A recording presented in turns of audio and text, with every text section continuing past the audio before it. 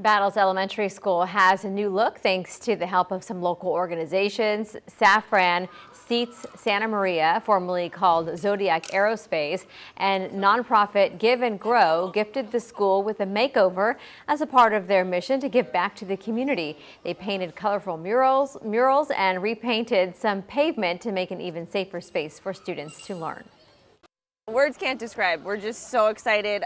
We've applied for a couple years, and it just feels the gratitude and the faces that we can see on the kids today and the staff. I mean, the joy that it's just already brought is so exciting.